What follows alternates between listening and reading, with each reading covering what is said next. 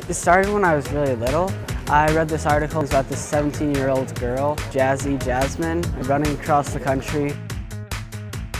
That made me think, whoa, that's really cool. I want to do that. Over 10 times as many people have climbed Mount Everest as have run across the country.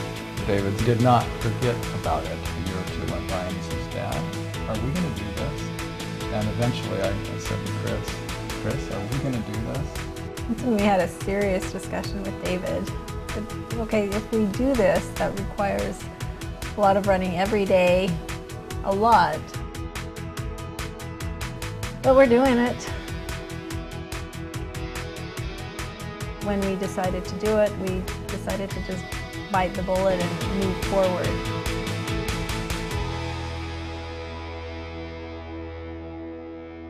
We're doing it to raise awareness about genetically modified organisms. First, the bad stuff. Honeybees are dying. We've lost 90% in the last 10 years. Last year was the lowest observed migration of monarch butterflies, with only 60 million. This year, all we had was 5 million. Over 1,900 species of amphibians are in danger of extinction. Songbird populations are down by at least 50%. Children whose moms are exposed to pesticides had 6 times as many cancers. I'm worried about the drop in men's sperm count. I want to be a grandma, and I'm also worried about the explosion of gut diseases, allergies, ADHD, autism, Alzheimer's. And cancer will soon be the leading cause of death. What are we doing to world genetics? Yes, it's true. The correlation between all these diseases and GMOs does not prove causation. But if it's not this, then what is it? Since we don't really know, doesn't it seem like this is a reckless experiment with our kids' lives? I don't want to be a guinea pig. Now for the hopeful stuff. We could grow better food more profitably on fewer acres using organic methods. Israeli farmers have cut pesticide use by 80% just by growing more beneficial insects. Smaller farms with more genetic diversity is healthier for our people and better for our economy. If we want organic, we can save 220,000 people from dying of pesticide poisoning every year. If there's one present we want to give our kids, It's the present of a clean and healthy world. economically, this would be a very difficult thing for anyone to do. It's really hard for us to do. The only way we can do this is because of the internet. We can connect with the whole world via the campaign that we're launching.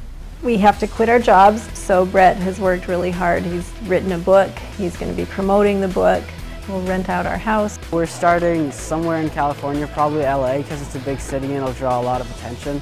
We decided over a year ago that we were going to do this. We committed then, and we've been working to make it happen. And we're confident that we're going to get the money because people agree with us. People share our passion. And I was talking with a friend about the funding issues, and he said, yeah, it's not fun asking people for money, but every time someone helps you, you've gained a friend. It is a friend who is sharing the vision that you do and that wants to help you make that happen for not just you, for them. And so the run, every time anyone helps us, they are joining us on this run across the country.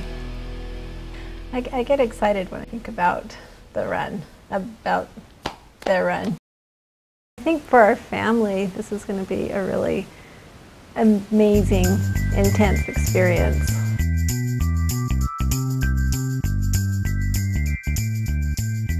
Why should you support us? Well, You should donate to us because we need money, because it's really hard to run across the country without money. And we want to label GMOs. we really Most of us in the world share the same goals. We all believe in justice, we believe in equality, we believe in having a safe, clean, wholesome environment. We love the earth. We hope we'll help the entire country eat better and live better lives. We're on a mission to do what anyone would do, and that is to protect and provide for the earth, take care of the earth, make sure that we're being good stewards of the earth. So we're confident that you recognize that, you see that in us, and that you would like to support that in us, and we gratefully will accept any donations you send our way. You should donate to us because right now we're pretty popular. We're talking about a popular subject. We're supporting the right to know, and this could be a huge advancement. It would draw a lot of attention. We could get a lot of media opportunities. It would spread the word, and it could help us label GMOs in the end, and maybe even get rid of them. Okay, ready? Let's try it. Ready?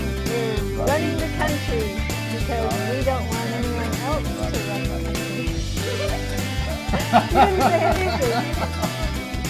I grow my own food, and I save my seed, and we all need to do that. Every additional person that gets excited about this issue, who changes their behavior because of this issue, who has gotten inspired, as I have, by Brett and his family.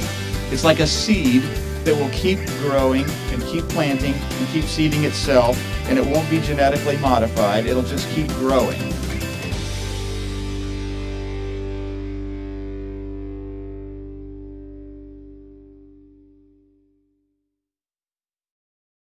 I don't know a mom out there who doesn't want to feed their kids the best they can. It's sad when we can't do that, but it's tragic when we don't know that the food we're giving them is poison. We need to change that.